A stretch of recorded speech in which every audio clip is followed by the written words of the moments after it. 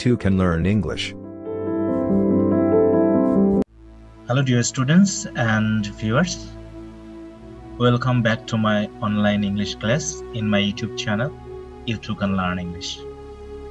আশা করি তোমরা সকলে ভালো আছো এবং সুস্থ আছো।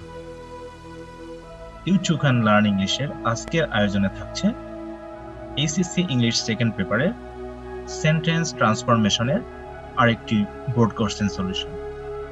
আর এই বোর্ড কোশ্চেনটি নেওয়া হয়েছে সিলেট বোর্ড 2019 থেকে।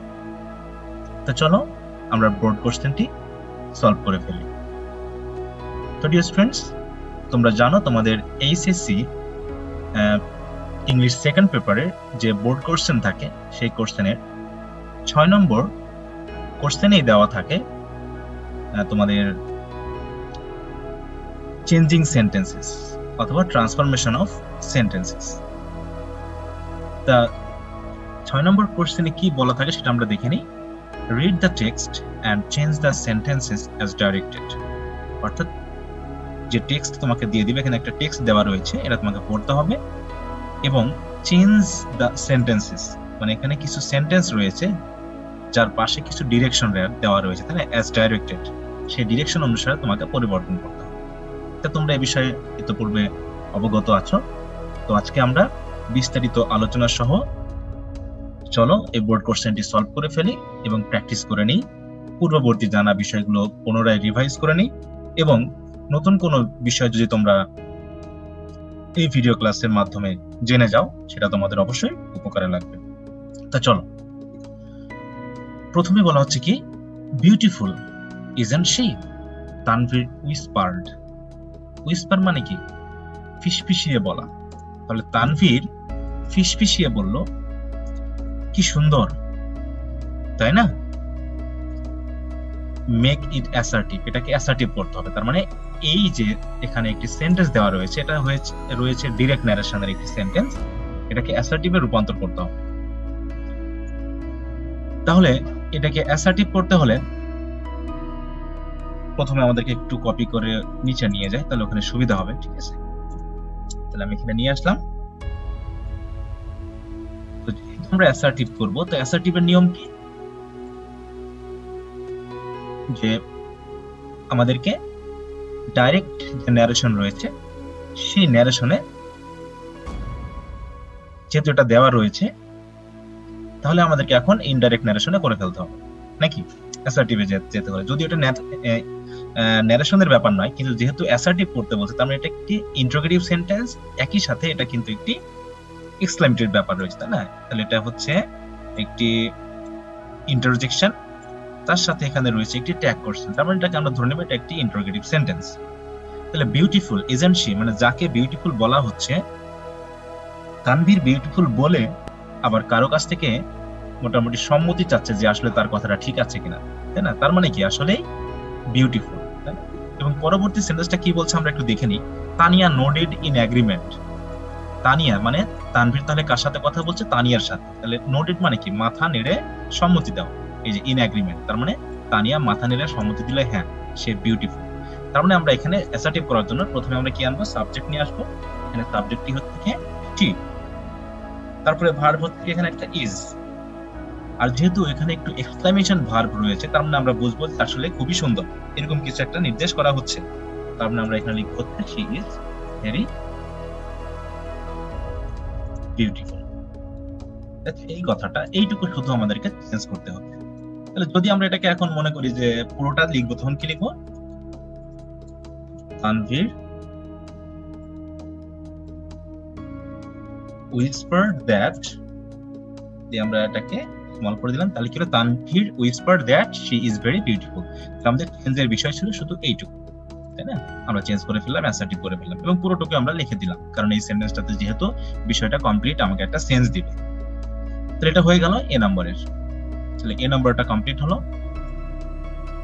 এরপর আমরা চলে যাই তানিয়া নোডেড ইন এগ্রিমেন্ট, এক কথা তো আমরা পড়েছি, but she was extremely nervous, কিন্তু সে ছিল খুবই নার্ভাস, তাই তো? তাহলে নার্ভাস বলতে আমরা কি বলতে যাচ্ছি? দ্বিধান্বিত, তাই তো? কিছুটা ডিসঅ্যাপয়েন্টেড, হতাশ, এরকম কিছু বোঝাচ্ছে। তাহলে এখানে কি করতে হবে? এখানে পাশে বলে দেওয়া হচ্ছে মেক ইট কমপ্লেক্স, এটাকে কমপ্লেক্স করতে হবে।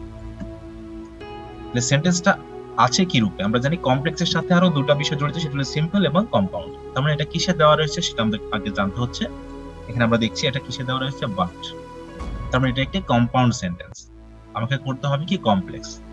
তাহলে আমি একটু এটাকে কপি করে নিয়ে যাই আবারও, এটার পরিবর্তে এখানে বসাই দিই। তাহলে তানিয়া নোডেড ইন এগ্রিমেন্ট, এটুকু একটা অংশ। But she was extremely nervous, তাহলে বাট দিয়ে বোঝাচ্ছে যে প্রথম অংশের চেয়ে দ্বিতীয় অংশটি একটু বিপরীত সেন্স দিচ্ছে। তাহলে আমরা জানি বাটের এই সেন্সের সাথে কমপ্লেক্স সেন্টেন্স যুক্ত করার জন্য আমাদের কিন্তু দুটো কনজাংশন রয়েছে, তাই না? সেটা হচ্ছে কি সাবঅর্ডিনেটিং কনজাংশন, সেগুলো হলো কি দো।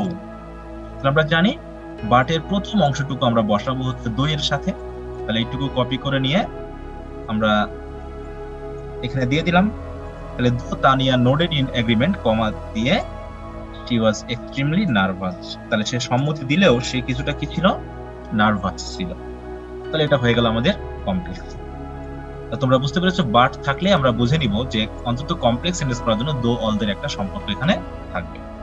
তো ঠিক আছে, এরপর আমরা চলে যাই সি নাম্বার সেন্টেন্সের ক্ষেত্রে। The Tigris was now quite close to them, এটা বলা হচ্ছে ইন্টারোগেটিভ সেন্টেন্স করতে হবে। তাহলে এখানে আসলে তারা কথা বলছিল কি নিয়ে, একটা টাইগ্রিসকে নিয়ে, একটা বাঘিনীকে নিয়ে তারা কথা বলছে। কারণ এখানে এই জন্য সি ইউজ করা হয়েছে, এটা কোনো মানুষের ক্ষেত্রে বলা হয়নি, বরং একটি বাঘিনীর ক্ষেত্রে বলা হয়েছে। এখন আমাকে বলছে এই সেন্টেন্সটা কি করতে হবে, ইন্টারোগেটিভ করতে হবে। তাহলে ইন্টারোগেটিভ করার জন্য এটা একটু কপি করে নিয়ে নিচে চলে যাই, এটাকে বাদ দিয়ে। তাহলে কি লাগলাম, the Tigris was now quite close to them. এখন ইন্টারোগেটিভ করার জন্য আমাকে কি করতে হবে, ইন্টারোগেটিভ করার তো কয়েকটা নিয়ম রয়েছে। একটা রয়েছে ট্যাগ কোশ্চেন, একটা রয়েছে ইয়েস না কোশ্চেন, একটা রয়েছে ডাব্লিউএস কোশ্চেন।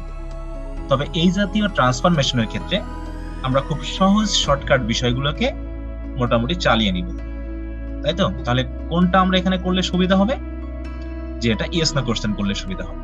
তাহলে ইয়েস না কোশ্চেনের শর্ত কি, ইয়েস না কোশ্চেনের প্রথম শর্ত হলো যে এখানে যদি কোনো বি ভার্ব বা হ্যাভ ভার্ব থাকে, অথবা যদি কোনো অক্সিলারি ভার্ব থাকে, বা হ্যাভ ভার্ব বা বি ভার্ব যদি অক্সিলারি ভার্ব হিসেবেও থাকে, তাহলে সেটাকে আমরা সাবজেক্টের আগে নিয়ে যাব, এই তো। আর যদি মূল ভার্ব থাকে কিন্তু কোনো অক্সিলারি ভার্ব যদি না থাকে, সেক্ষেত্রে আমরা ডু ভার্বের সাহায্য নিব। তাহলে এখানে বি ভার্বটা আসলে এখানে লিঙ্কিং ভার্ব হিসেবে বসেছে, ঠিক আছে? এখানে লিঙ্কিং ভার্ব হিসেবে বসেছে বা বি ভার্ব হিসেবে বসেছে, এটা এই কিন্তু অক্সিলারি ভার্ব হিসেবে বসেনি। তাহলে বি ভার্বটা বিশেষ করে বি ভার্ব এবং হ্যাভ ভার্ব এরা যেহেতু প্রিন্সিপাল এবং অক্সিলারি উভয় হিসেবে কাজ করে, তাই এরা যদি থাকে তাহলে সেক্ষেত্রে আমরা এদেরকেই অক্সিলারি ভার্বের মতো কিন্তু সাবজেক্টের আগে বসাতে পারি। এটা গেল প্রথম শর্ত। দ্বিতীয় শর্ত হলো যদি সেন্টেন্সটি অ্যাফার্মেটিভ হয় তাহলে আমাকে ইন্টারোগেটিভ করার সময় নেগেটিভ করতে হবে, আর যদি সেন্টেন্সটি নেগেটিভ হয় তাহলে ইন্টারোগেটিভ করার সময় অ্যাফার্মেটিভ করতে হবে। তাহলে দেখি তো এই সেন্টেন্সটি কেমন আছে, এটা অ্যাফার্মেটিভ এর, তার মানে কি আমার নেগেটিভ করতে হবে। তাহলে নেগেটিভ করার জন্য কি আমরা যে ভার্বটাকে অক্সিলারি ভার্ব করব বা সাবজেক্টের আগে নিয়ে যাব, তার সাথে আমরা নটটাকে কন্ট্রাকশন করে দিতে পারি বা আলাদা করে লিখতে পারি। তাহলে কি লিখবো আমরা, wasn't the tigris, যেহেতু ওয়াজটা চলে গেছে তাহলে কি হবে, নাও quite close to them। তাহলে বাঘিনীটা কি তাদের কাছে চলে আসেনি, একদম কাছাকাছি চলে আসেনি, এরকম একটা সেন্স এখানে কিন্তু বোঝানো হয়েছে। তাহলে আমরা করলাম কি, এইখানে যে বি ভার্বটা ছিল ওয়াজটাকে আমরা কি করেছি, সাবজেক্টের আগে নিয়ে গেছি। তবে যেহেতু সেন্টেন্সটি অ্যাফার্মেটিভ এই জন্য এটাকে আমরা নেগেটিভ করছি। আশা করি তোমরা বুঝতে পেরেছো। এরপর আমরা কোথায় চলে যাব, ডি নাম্বার সেন্টেন্স। কারণ আগের সেন্টেন্সটা একটু পড়ে নিই। Tania's heart was pounding, pounding মানে কি, ধক ধক করা, তাই না? আমরা জানি যে বুকে অনেক সময় যখন ভয়ে হোক বা আতঙ্কে হোক কি হয়, আমাদের হার্টের যে বিটটা সেটা কিন্তু বেড়ে যায়, এটাকে বলা হচ্ছে পাউন্ডিং। তাহলে Tania's heart was pounding but Tanvir seemed oblivious to any danger.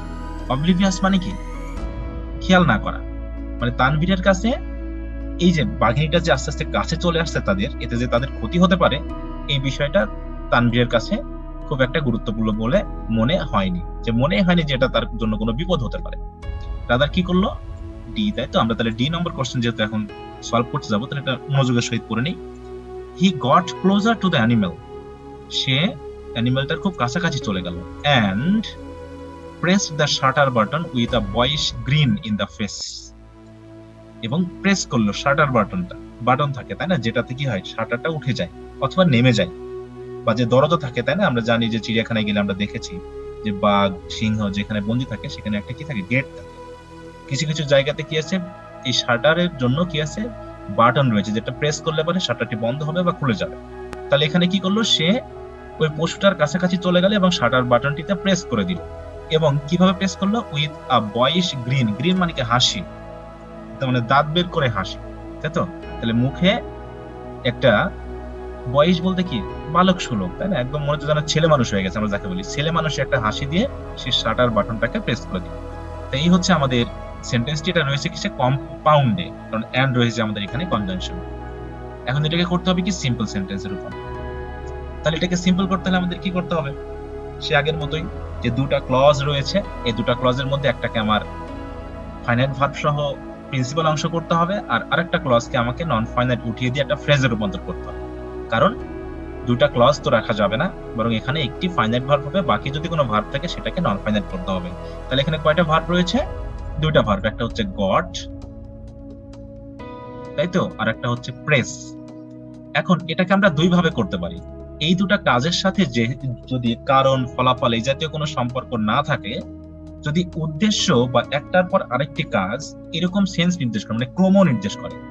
ক্রম কেমন, সে প্রথমে অ্যানিমেলের কাছে গেল এবং শাটার বাটনটিটা প্রেস করলো, মানে একটার পর আরেকটি কাজ এরকম যদি নির্দেশ করে, অথবা প্রথম কাজটির সাথে পরের কাজটি কাজ উদ্দেশ্য এরকম কিছু সম্পর্ক নির্দেশ করে। সে অ্যানিমেলের কাছে গেল কেন, শাটার বাটনটিতে প্রেস করার জন্য। তাহলে এই ক্ষেত্রে আমরা কাজ উদ্দেশ্য অথবা কাজের ক্রম যদি পাই, এরকম সেন্স যদি আসে, তখন আমরা কিন্তু দুই ভাবে এটাকে সিম্পল করতে পারবো। আমি এটাকে একটু কপি করে নিয়ে যাই, এটার পরিবর্তে দিয়ে দিলাম। তাহলে আমার প্রথম কাজ হবে এই ক্ষেত্রে যে দুটা কাজের মধ্যে আমি কোনটাকে এখন নন ফাইনাইট করবো আর কোনটাকে ফাইনাইট করবো, কারণ উপর ভিত্তি করেই আমাকে হয় আইএনজি করতে হবে না হয় ট্রু করতে হবে। শর্তটা আমি আগেও বলেছি, যদি তোমরা ভিডিও ক্লাসগুলো দেখে থাকো, যে একই সাবজেক্টের বা একই এজেন্টের যদি দুইটা ভার্ব থাকে, যেমন গটও একটা ভার্ব, প্রেসও একটা ভার্ব, এই দুটা ভার্বই কিন্তু সম্পাদিত হয়েছে হি এর দ্বারা। এখন যেহেতু আমাকে নন ফাইনাইট একটা করতে হবে, একটাকে ফাইনাইট রাখতে হবে, সেক্ষেত্রে আমাকে ভাবতে হবে যে হি কোন কাজটিকে আগে করছে এবং কোন কাজটিকে পরে করছে। সেই ক্ষেত্রে যাকে আমরা ফাইনাইট রাখবো তার সাপেক্ষে যাকে নন ফাইনাইট করব, সেটার কাজটা যদি আগে হয় তাহলে আইএনজি করব, আর যদি পরে হয় তাহলে টু লাগাবো। তাহলে মনে করো আমরা গটকে আপাতত কি রাখছি, ফাইনাইট রাখছি। তাহলে আমরা এটাকে করলাম কি, he got closer to the animal. তাহলে এন্ড উঠে গেল। এখন দেখো সে আগে কি হলো, অ্যানিমেলটার কাছে গেল, তাই তো, গিয়ে কি করলো, প্রেস করলো। তার মানে এটা হচ্ছে আমাদের দ্বিতীয় কাজ, মানে ফাইনাইট ভার্বের পরে হচ্ছে। ফাইনাইট ভার্বের পরে হলে আমরা এটাকে ইনফিনিটিভ করে দিই, two press the shutter button with a voice green in the face. Simple একটা পরিবর্তন, তাই তো। তাহলে এটাকে আমরা কি করেছি, নন ফাইনাইট করে দিয়েছি।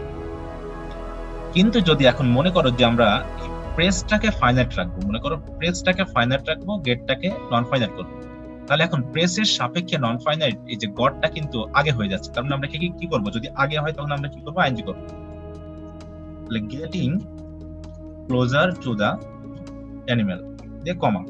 এখন এই প্রেস ভার্বের সাবজেক্ট কে হি, তাহলে পুরোটাকে আমরা একটু কপি করে নিয়ে যাই, তাহলে ভালো হবে। এখানে কপি করে নিয়ে গেলাম, যেহেতু একে আমরা ফাইনাইট করবো তাহলে এখানে আমরা সাবজেক্টটাকে নিয়ে আসলাম কি হি, আর এটার করে দিলাম এটি। তার মানে এটাকে আমরা ঠিক রাখলাম। তাহলে getting closer to the animal এটুকুকে আমরা নন ফাইনাইট করে একটা ফ্রেজ বানিয়ে ফেললাম, আর সাবজেক্টটাকে যাকে আমরা ফাইনাইট রাখছি তার পাশে বসালাম। কারণ ফাইনাইটের শর্ত হলো তিনটা, যে তার দ্বারা সম্পূর্ণ অর্থ প্রকাশিত হতে হবে, দ্বিতীয়ত তার একটি সাবজেক্ট থাকবে, তৃতীয়ত সে অবশ্যই টেন্সকে ফলো করবে। তাহলে এখানে অবশ্যই টেন্সকে ফলো করছে, কারণ এখানে কি রয়েছে, পাস্ট টেন্স রয়েছে, তাই না। কিন্তু এখানে কিন্তু শুধু ইনফিনিটিভ ছিল, এটা কোনো টেন্সকে নির্দেশ করা হয়নি, বা এটা দ্বারাও কিন্তু কোনো টেন্সকে নির্দেশ করা হয়নি। তার মানে একটা করে ফাইনাইট করলাম, একটা করে নন ফাইনাইট করে দিলাম। তাহলে এই শর্তের সাপেক্ষে যদি কোনো কম্পাউন্ড সেন্টেন্স আমরা পেয়ে থাকি, তাহলে আমরা এই দুটো নিয়মে যে কোনো একটাতে করলে আমার কমপ্লিট হয়ে যাবে। এরপর আমরা চলো ই নাম্বার সেন্টেন্সে চলে আসি। ই বলছে কি and it suddenly ochre two Tania, এবং এই অবস্থাতে হঠাৎ করে তানিয়ার কাছে মনে হলো, অকার টু মানে মনে হলো that her husband was the strongest man, যে তার স্বামী হচ্ছে সবচেয়ে শক্তিশালী মানুষ শি হ্যাড এভার মেট, মানে সে এ পর্যন্ত যত পুরুষের সাথে সাক্ষাৎ করেছে, তাই তো, তার মধ্যে তার স্বামী হচ্ছে সবচেয়ে শক্তিশালী। এটা তার কাছে হঠাৎ করে মনে হলো, কারণ কি, কারণ তার স্বামী কি করলো, ওই যে ছোট্ট যে একটা টাইগ্রিস, তাই তো, বা বাঘিনী, তাকে কি করতে গেল, ধরতে গেল বা তার কাছাকাছি চলে গেল। অতএব তার কাছে, তানিয়ার কাছে তার স্বামীকে কি মনে হলো, সাহসী বা শক্তিশালী মনে হলো, এই ব্যাপারটা, তাই না? তাহলে আমাকে করতে বলছে কি পজিটিভ ডিগ্রি।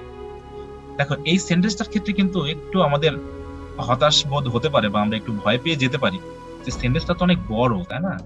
তাহলে এখানে আমরা এই হার husband was the strongest man এইটুকুকে বাদ দিয়ে বাকি যেগুলো আছে সেগুলো কি করব? এখন পরীক্ষার খাতাতে আমরা এগুলো লিখতেও পারি বা হচ্ছে নাও লিখতে পারি, মানে অবশ্যই এইটুকু একসাথে লিখতে হবে। এই শি হ্যাড এভার মেড, এটা এর মূল অংশের সাথে রিলেটেড। তাহলে এইটুকু যে and it suddenly occurred to Tania that, এই অংশটুকু আমরা পরীক্ষার খাতায় লিখলেও চলবে, না লিখলেও চলবে। তা আপাতত আমরা এই পুরোটাকে নিয়ে যাই ওখানে, আমরা কিভাবে পরীক্ষার খাতায় লিখবো আমি সেটা তোমাদেরকে দেখিয়ে দিচ্ছি। তাহলে পুরোটাকে আমরা আউট করে দিয়ে এটাকে পেস্ট করে দিলাম। তারপরে এই অংশটুকুর সাথে আমরা এখন কি করব, পজিটিভ ডিগ্রি করব। তাহলে বাকি এই অংশটুকু কিন্তু কোনো ধরনের পরিবর্তন ছাড়াই আমরা বসিয়ে দিব, এই যে, ঠিক আছে, বা পরীক্ষার খাতাতে আমরা লিখে দিব অথবা না লিখে দিলেও চলবে, কারণ আমাদের মূল অংশটুকু হচ্ছে এখান থেকে, হার husband was the strongest man she had ever মেট। এখানে একটি বিষয় হলো, পজিটিভ করার সময় খেয়াল করতে হবে যাকে তুলনা করা হচ্ছে তাকে সুপারলেটিভ ডিগ্রিটা দিয়ে কি বোঝানো হচ্ছে, যে তার মতো কি স্ট্রংগেস্ট ম্যান আর আছে, না সেই একা। এই সেন্স মতে সেই হচ্ছে সর্বোচ্চ স্ট্রংগেস্ট ম্যান, মানে তার মতো আর কেউ নেই। তার মানে পজিটিভ করতে গিয়ে আমরা কি দিয়ে শুরু করি, নো আদার, কারণ তার মতো আর কেউ নেই যেহেতু। তাহলে নো আদার, এখন তার হাজবেন্ডকে কি হিসাবে তুলনা করা হচ্ছে, ম্যান। তাহলে এই ম্যানটাকে কিন্তু আমরা নো আদারের পর এবং ম্যানের যে মডিফায়ার রয়েছে পুরোটাকে আমরা এই জায়গায় দিব। তাহলে no other man she had ever মেট, তাহলে শি হ্যাড এভার মেট, এবার হচ্ছে আমাদের এই পুরোটা হয়ে গেল কি সাবজেক্ট। তারপরে এখানে একটা ভার্ব আসবে কি, ওয়াজ। তাহলে no other main she had ever mate was, positive ডিগ্রিতে কি থাকে, সো অথবা অ্যাজ থাকে, তাই না? অ্যাজ আর হচ্ছে স্ট্রংগেস্ট, আমাকে করতে হবে পজিটিভ, তাহলে স্ট্রং। তারপর আরেকটা আসে কি, আরেকটা অ্যাজ। এবার কাকে তুলনা করা হচ্ছে, তার হাজবেন্ডকে, তাহলে কি লিখবো, হার হাজবেন্ড। এটা দেখো, তাহলে নো আদার ম্যান, তাহলে এখান থেকে এইটুকু আমাদের শুরু। তাহলে no other man she had ever mate was so strong or as strong as her husband. এই ব্যাপারটাকে আমরা একটু খেয়াল করি যে এই অংশটুকুকে কিন্তু আমরা জাস্ট বাড়তি একটা মডিফায়ার হিসাবে নিয়ে এসেছি, কারণ এই পুরোটা হচ্ছে আমাদের মেইন অংশ, তাই না? No other man was so or as strong as her husband. এখন এই শি হ্যাড এভার মেট, এইটুকু হচ্ছে জাস্ট একটা রিলেটিভ ক্লজ, যা দ্বারা এই ম্যানকে পোস্ট মডিফাই করা হয়েছে। তাহলে এই ম্যান যেখানে যাবে, কারণ এটা হচ্ছে কি ম্যানের পোস্ট মডিফায়ার, অর্থাৎ ম্যান যেখানে যাবে এই অংশটুকু কিন্তু সেখানে চলে যাবে। তাহলে ম্যানকে যেহেতু আমরা সাবজেক্টের অবস্থায় নিয়ে এসেছি, অতএব শি হ্যাড এভার মেটও কিন্তু সাবজেক্টের অংশে চলে আসছে।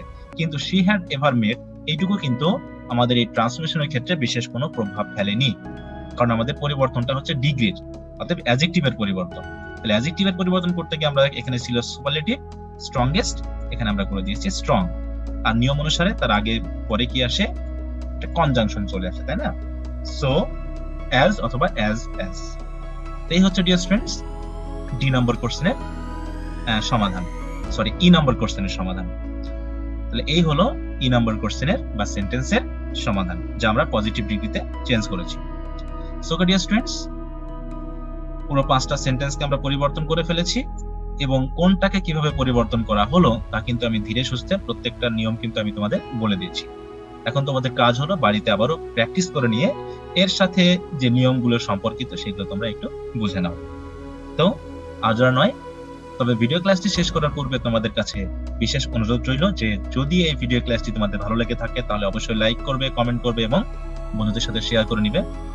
আর যদি নতুন হয়ে থাকো তাহলে তো অবশ্যই সাবস্ক্রাইব করতে ভুলবে না এবং সাথে সাথে নতুন নতুন ভিডিওর নোটিফিকেশন পেতে যে নোটিফিকেশন বাটন রয়েছে সেই বেল বাটনটিতে প্রেস করে রাখবে, যাতে নতুন কোনো ভিডিও ক্লাস আপলোড করার সাথে সাথে অথবা লাইভ ক্লাস নিয়ে আসার সাথে সাথে তার নোটিফিকেশন যাতে তোমার ইমেলের মাধ্যমে তোমার ফোনে চলে যায়। সো ডিয়ার স্টুডেন্টস, আজ আর নয়, পরবর্তী ভিডিও ক্লাসে তোমাদের সাথে আরেক নতুন টপিক নিয়ে কথা হবে। সে পর্যন্ত ভালো থাকো, সুস্থ থাকো, বাই।